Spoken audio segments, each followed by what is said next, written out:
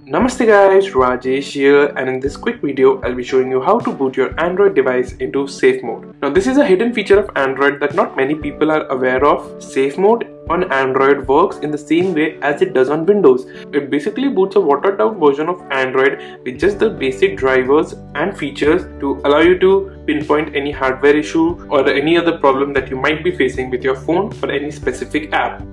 So the process to boot your Android device into safe mode is actually pretty simple. You simply long press the power button to bring up the power menu.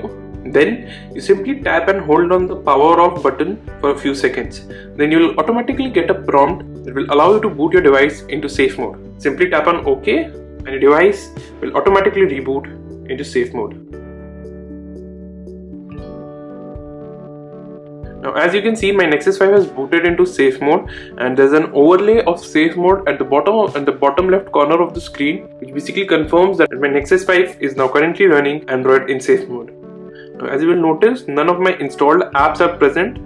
The phone just works like it should. There's no noticeable difference except for all my installed apps are missing. So if your Android device is exhibiting some hardware issues, safe mode is a good way to try out that feature to make sure that the problem is not being caused by any specific application. Now if you want to boot your Android device back into normal mode, you simply switch it off and then power it on again. The phone will now automatically boot into the normal version of Android. So yeah guys, that's it for this video. Thanks for watching it. Do hit the like button below if you liked it and subscribe to our channel if you have not already done so.